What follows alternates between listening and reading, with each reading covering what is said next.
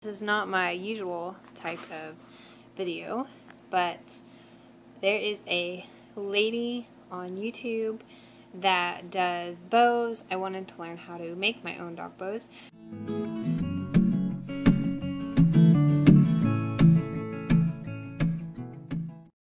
So I subscribed, and I'm going to put a link to her channel in the description below.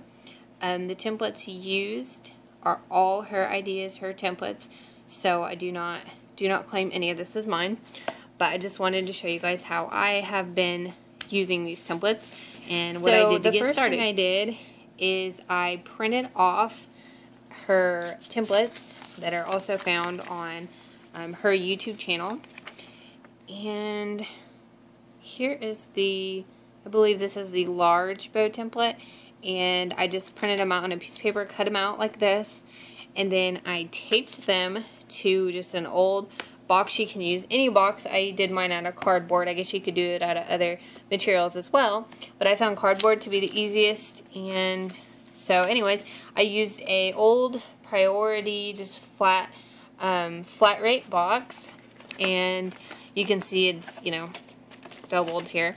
But so I just taped the template on the box, and then I just cut around it. And I used a box knife like this one, and you just have to be, if you're using a box knife, just keep in mind to be extremely careful so that you don't cut yourself. And it is very kind of tedious in between here, between these. But anyway, so what I did is, like I said, just tape these on and I cut around it with a box knife. And then after you get it all done, it should look like this. So I found that to be the easiest way to make these tools. There is a small, medium, large, and extra large bow tool on her channel.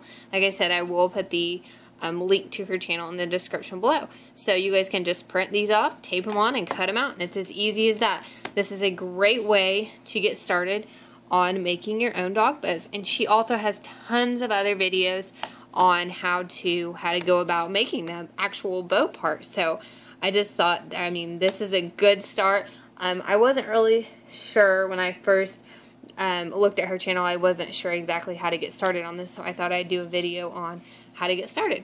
So here's the tools, and here's how you do it. I just wanted to show you guys the finished products. So we have the extra large bow tool, the large bow tool, the medium bow tool, and then this small bow tool. I think this one works great for like pigtails or something. If you have a small dog and you want to do pigtails in them, I think this is good for that. You can do single bows, but I don't know. I just don't feel like they're quite big enough.